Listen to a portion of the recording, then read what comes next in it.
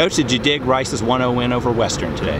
Yeah, it's a big win for us here down the stretch. At the end of the season, these Friday, Sundays are really tough on the back end, and to come out and dominate the second half again like that really shows great work by our kids in between the game and by our support staff. Caitlin West, our strength and conditioning, and Shanna Harms with our sports medicine really helped get the kids ready to play, and it paid off that last 45 minutes.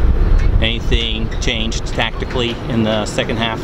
No, at halftime we just talked about trying to be a better version of ourselves. The kids were disappointed in the first half performance, probably more mentally than physically. We just weren't sharp with our thought process. In the second half it was much, much better.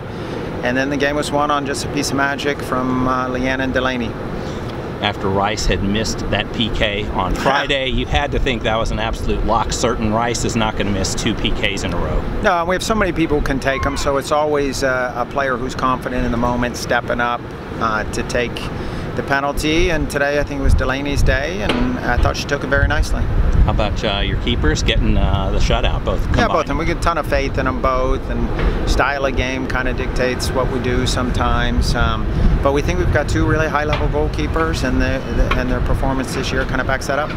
Coach, tough trip coming up now. What does Rice need to do to get good results in Florida? Well, first we've got to get our legs back here, make sure we're conscientious about how we take care of our bodies, and really just put in a good training session on Wednesday and then go from there.